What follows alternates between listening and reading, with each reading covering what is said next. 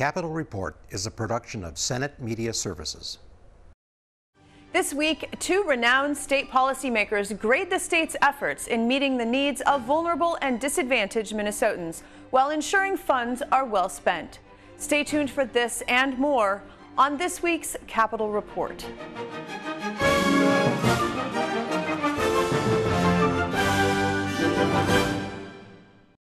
Welcome to this week's program. I'm Shannon Loehrke. For more than a decade, lawmakers from both political parties have stressed the need to curb the growing cost of assisting vulnerable and disadvantaged Minnesotans. During that time, state funding for health and human services has continued to inch upward, largely due to a growing state population and the ongoing pressure on many state and county programs. Commissioner Tony Lourey, a former senator who is widely respected for his work in this field, now joins me in the studio. Welcome. Thank you, Shannon. Glad to be here. So before we get into the highlights of the Health and Human Services budget bill, I want to get your perspective on the long-term future of assisting the state's most vulnerable individuals. Is the Health and Human Services budget growing at a pace that is unsustainable? And in your view, if so, did this legislative session do anything to bend that cost curve? Well, we are cognizant of the growth trends in health and human services, and it's largely driven by demographics. We have an aging and sicker society as we age, and that is more care needed, and more of it falls to the public sector. That's where most of the cost growth is. In recognizing that, and those are very difficult conversations because we are a very caregiving state, and we work on this very hard. But we put together a blue ribbon panel that is charged with trying to take a very intense look at how do we try to control costs moving forward. There's a lot of ideas on the table.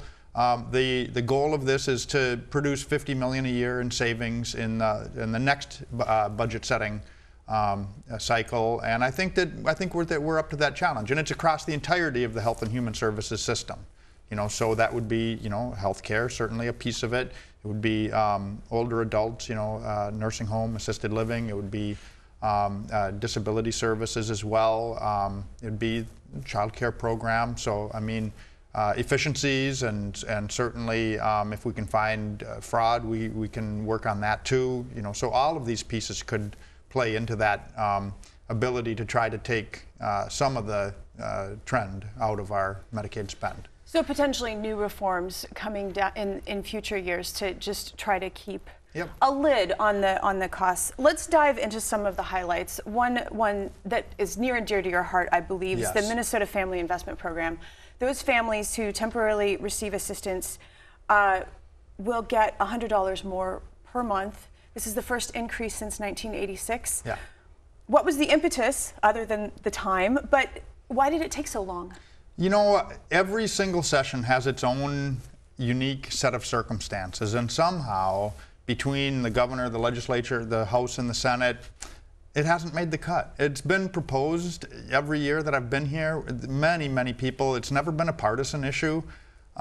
There's been a real commitment to do this, but at the end of the day, it has fallen by the wayside in every year. And you'd have to ask me in a particular year. I have a dozen years of stories about how it fell by the wayside in different years. This year, we all had a strong commitment, and we got $100 a month increase for some of the neediest families, children across this state. And it's just something that I am so proud of finally having accomplished. It is going to make a real difference in people's lives, and our public programs really work.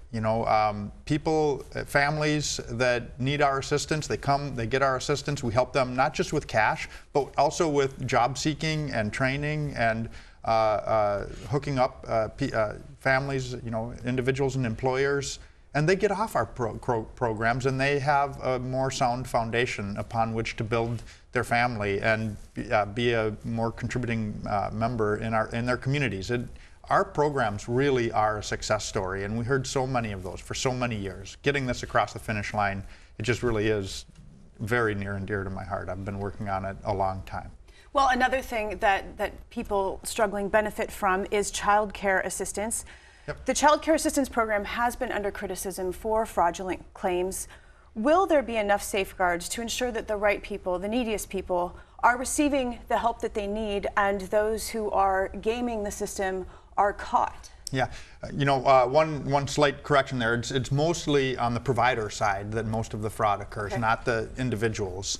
And we did bring forward a very robust set of program integrity measures, really designed at making sure that every dollar that we do invest in child care assistance makes it to those families and those children that are in need of care. Again, to build the family's assets, to be able to support themselves and their communities. This is a really important program that helps families work. And we are going to have attendance record changes. We have a lot more investigators on the street. We're really helping to draw a line between civil investigations and criminal investigations. We can do many more civil, and we can focus on those and really, help providers that are trying to comply come into compliance, and really prosecute those that are actually acting in a fraudulent manner. And I think we're going to have a much better, I know we're going to have a much better result from the conversation that the administration and the legislature had around this important topic. One of the marquee issues as we leave the 2019 session behind is the continuation without a sunset of the healthcare provider tax. The Healthcare Access Fund, how many Minnesotans will benefit from this ongoing support, and how will that money be spent? Well, to be just totally honest, every single Minnesotan benefits from the sustainability of the Healthcare Access Fund. There are 1.2 million people on our public programs, Minnesota Care and medical assistance, and that's, this is a primary funding source. The Healthcare Access Fund is of both of those programs. But it's also a tremendous investment in the health of our people, our families, and our communities. I mean, Minnesota is consistently amongst the healthiest states in the country, not by accident, but by design. And it comes from a willingness to invest in the health of our state and our people. And key to those investments since 1992 has been the provider tax. And so removing that sunset, adjusting it a little bit, it went from a 2% to a 1.8. That was, acceptable. But we have no sunset. We have security that we're going to be able to continue to focus on how to make these investments and make them work for the people of Minnesota.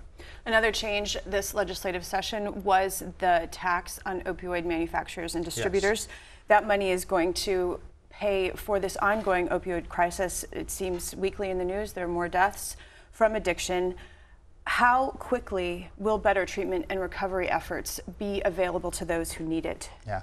There's, the opioid stewardship fee is one piece. We also have many substance use disorder pieces within the Health and Human Services bill that DHS is working with providers. So, I mean, we're improving that daily, working hard on that. The opioid stewardship fee and those funds will be available in about a year. It'll take a little bit of time.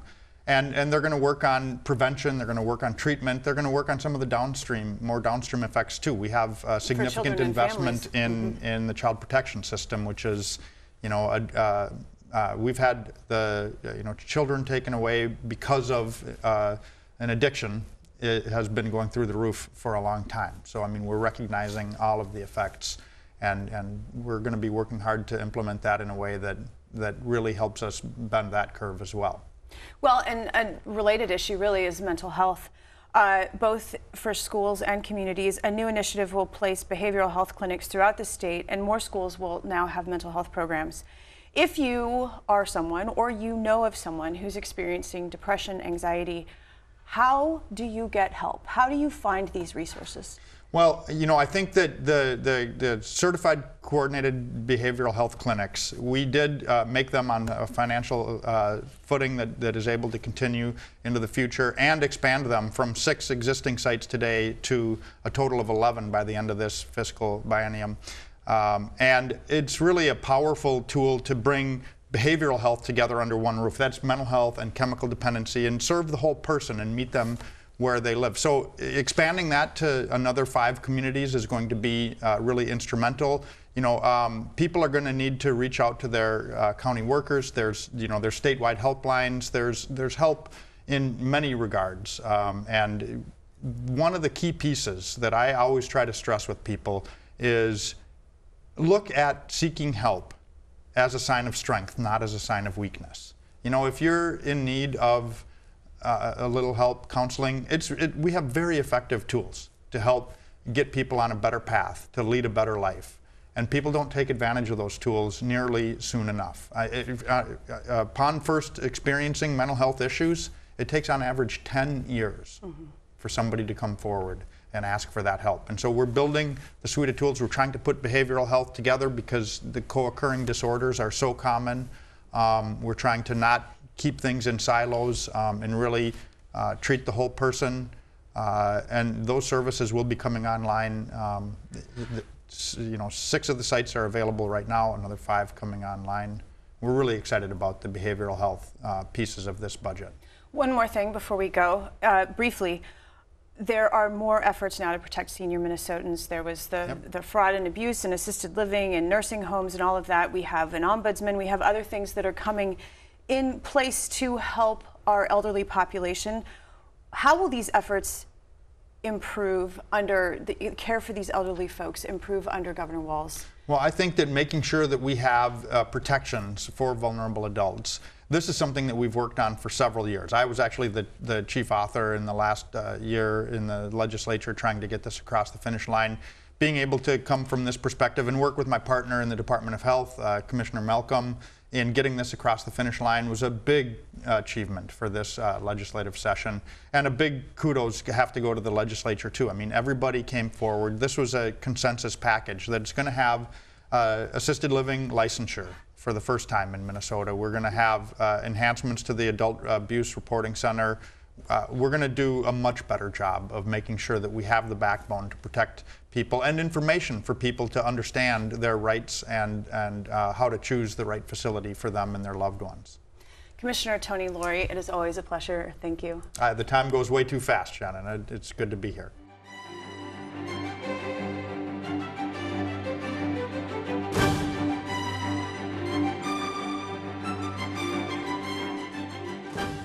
Senator Jim Abeler, as chair of the Human Services Reform Committee, has been fighting for ways to improve aid for those in need while making efficient use of taxpayer dollars.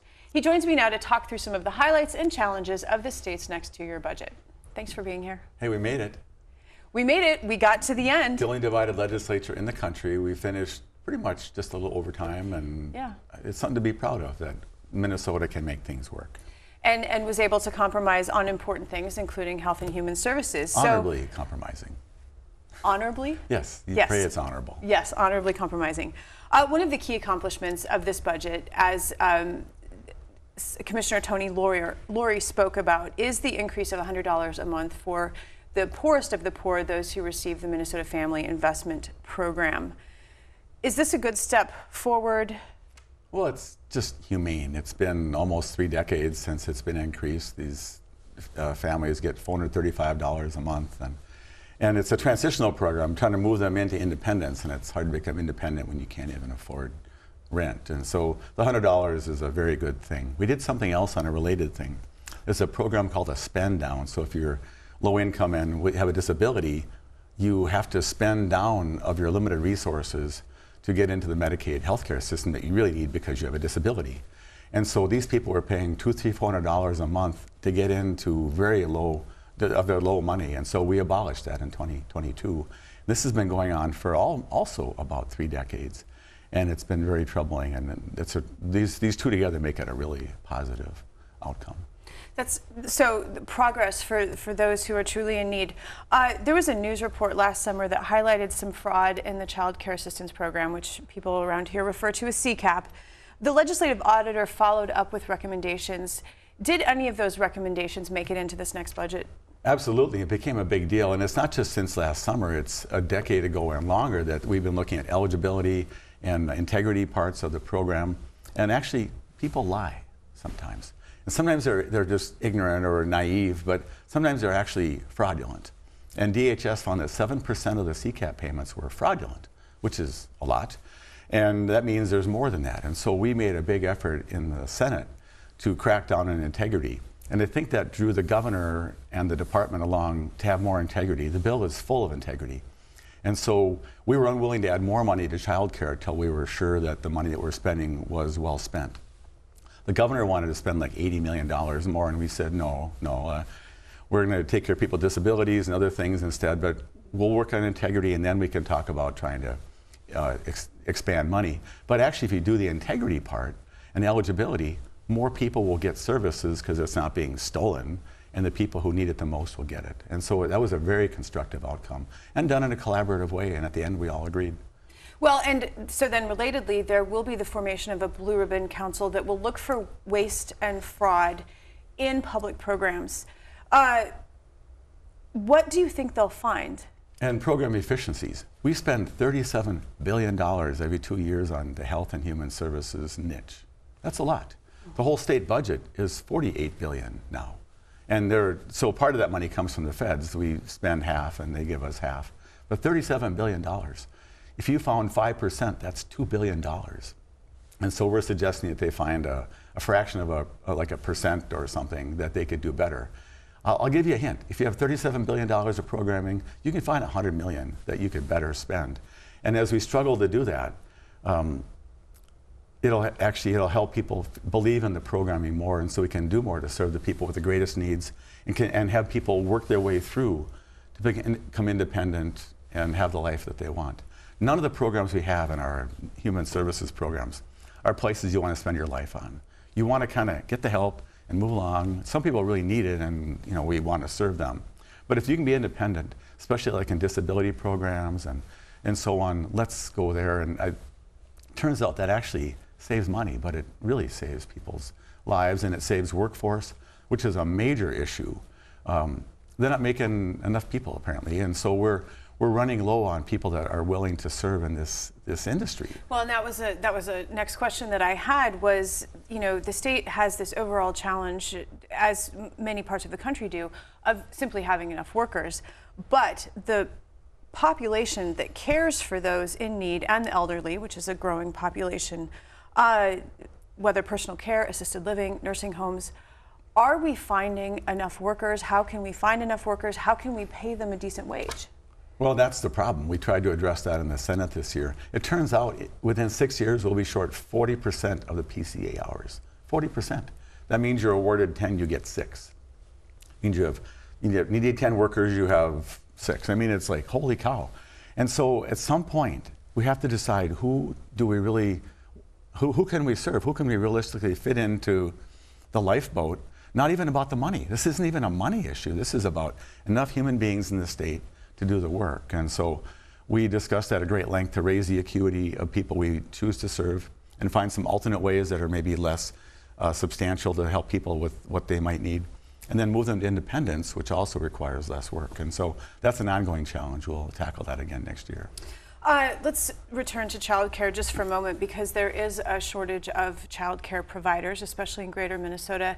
Is there anything in this next 2-year budget that's going to help alleviate that need for childcare?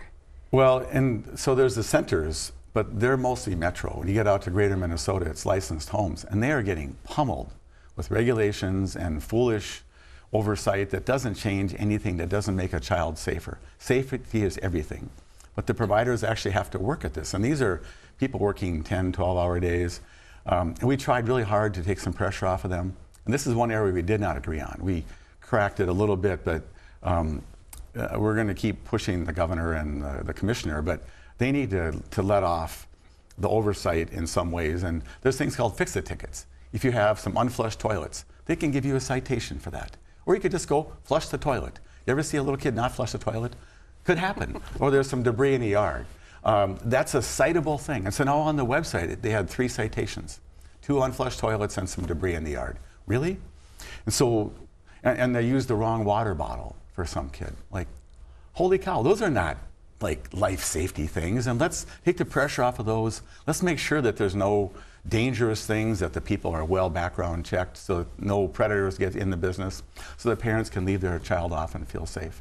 So we have more work to do, but I was really disappointed that we could not come to an agreement on that. And anyway, that's just too bad. More work on that topic. One more question.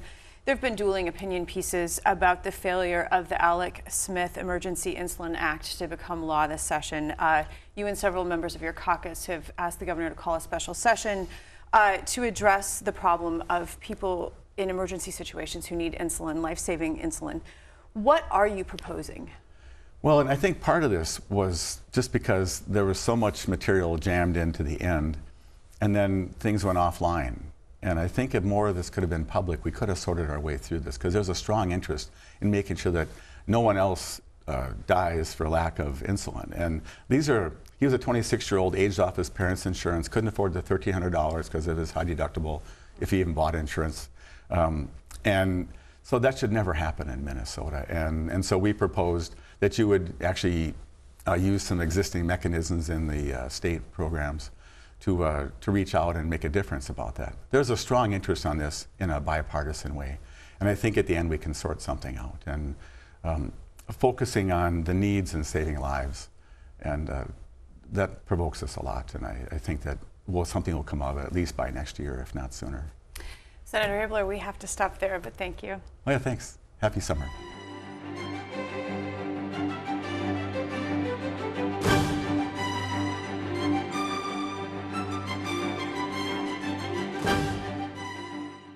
Historian Brian Pease talks about one of the unique features of the state capitol in our occasional series, The People's House. The Minnesota Capitol incorporates stone from all over the world, and architect Cass Gilbert ruffled some feathers when he chose a Georgia white stone for the exterior. Why did he make that choice? What he was trying to do is emulate what he had seen in the Chicago World's Fair or the Columbian World's Exposition of 1893. That was called the White City. And so that whole concept was you're trying to bring back the center of democracy, which would have been Greece and Rome, and you'd bring back those architectural features to help inspire those citizens and the people elected to work in those buildings. And that was stone. The stone from that area was white.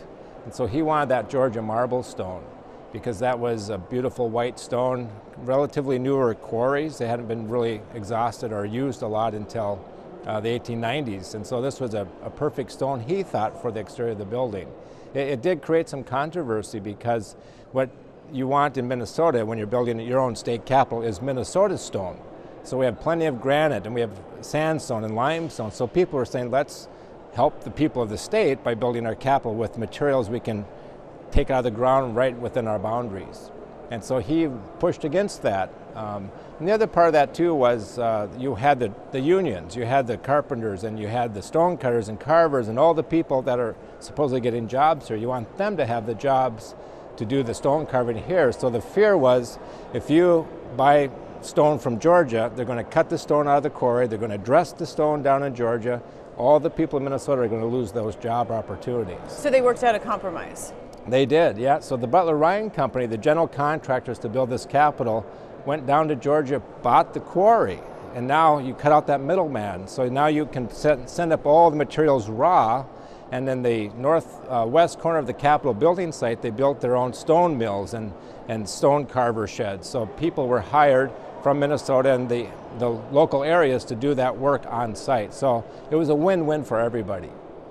I counted at least 21 different types of stone in the Capitol. Why is there so much variety?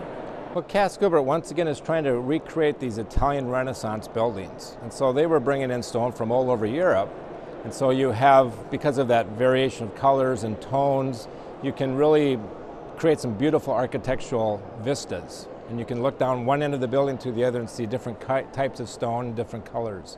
And so he incorporated as many of those different stones from throughout the world as he could to incorporate into the decoration. And some of them are really small scale stones and others are huge columns from Italy, for instance. And you have stone, the stone points in the star and the rotunda, those pinkish, orangish triangles are from Africa.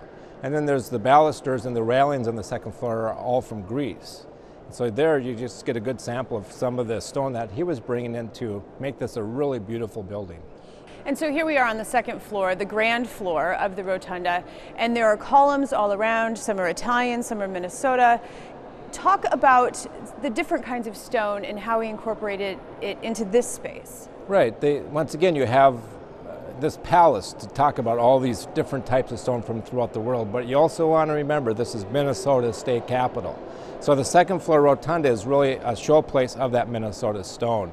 All the interior wall stone is a Kasota limestone, which is a pretty common building material today. He was one of the first to actually use that rougher limestone, have it buffed and polished to make it look like a marble. And so that's what we see on the walls right here around us. Right, and then that set the whole color tone for the rest of the interior decoration. You know, what matches those tan tones throughout the building. Plus he used these big columns, granite columns from Minnesota on the east and west side of the second floor rotunda, some huge granite columns from Ortonville. So once again, you're showcasing some of that granite industry of the state. And so then above those columns, there's a pink ribbon of stone, and that's Sioux quartzite. So that represents the southwestern corner of the state, where there's a lot of deposits of this reddish stone that you'll find throughout that corner of the state of Minnesota. So once again, it's a place that you're talking about government and the state history, but also state products as part of that decoration. I've been told that at least one type of stone in the Capitol is now extinct. Is that true, and which one is it? Yeah, we believe the stone that you'll find in the Senate chamber, which is called a fleur de pêche, which in French is peach flower. And it's a really beautiful purple, marbled, and huge grained texture to that, and it's a really unique stone to this entire building. And so we believe the stone that we use in that chamber no longer exists in France. The quarry, because it's been quarried for so many centuries, is pretty much gone. Some people say that the Italian columns that are outside the Senate chamber and also outside the Supreme Court were not put together properly, and that's why the columns don't match. Is that true? That's a good story that's been perpetuated for many generations in the Capitol, but we do have letters that Cass Gilbert is writing to the Butler Ryan Company as they're doing the final kind of tweaking of those spaces.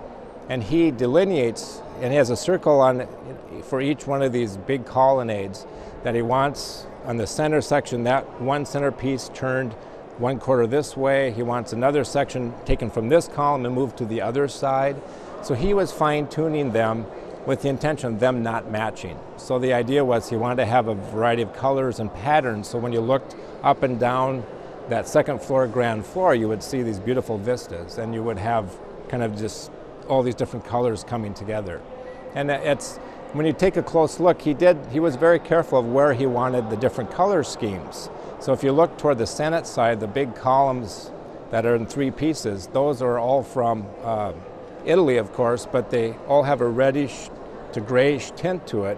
The ones on the Supreme Court side all have a greenish and gray tint. So he didn't have those colors mixed and matched. He wanted them separate for each side of the second floor.